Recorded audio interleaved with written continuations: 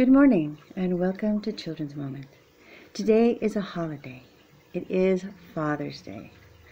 Now, I remember Father's Days when I was young. I would make my dad stuff out of pottery, or I'd color some stuff for him, and those are some of his favorite gifts, other things that I would make for him. But I love Father's Day, and one of the other reasons I love Father's Day is because this is the day that I remember my Heavenly Father. We're talking about God.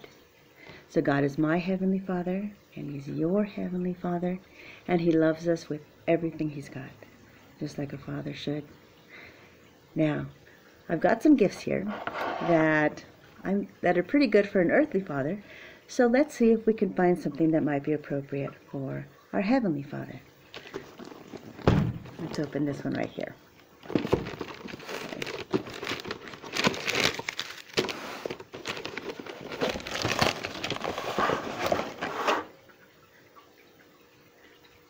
It's backwards, but the camera does that, but that's okay. It says number one dad. Now, God is number one, but I don't know if that He'd go for a cup like this, if He actually could use one. So maybe this wouldn't work for God. So let's try something else. How about this one? This one is a tie. That's pretty good for an earthly father. It's kind of funny. It's got Tasmanian devil and Daffy Duck on it and stuff, but again, maybe not so good for Dad, or not so good for God, rather. So, what would God want for Father's Day? What could we give God for Father's Day? Well, there's a clue. Guess what? It's in the Bible, of course. Everything about God is in the Bible. And so, there's a part in Mark 12:30-31. This is something that Jesus told us. And it says, "Love the Lord your God with all your heart and all your soul and all your mind and all your strength." The second is equally important. He's talking about commandments. "Love your neighbor as yourself. No other commandment is greater than these."